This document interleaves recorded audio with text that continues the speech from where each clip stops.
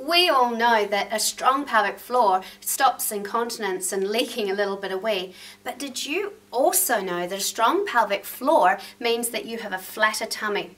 It also helps support your lower back, and it can also improve your orgasms. How great's that? I'm going to give you my top 3 tips. Tip number 1, when you go to the gym or have a personal trainer and they mention core, I want you to think floor, lifting up before you pulling in.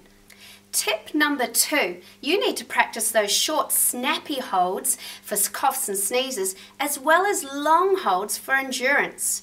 And tip number 3, don't forget to include your pelvic floor when you're doing lifting. That means the kids, the washing, and even at the gym. I hope you've enjoyed these tips. Please visit my website for more information about pelvic floor and how you can make yours stronger.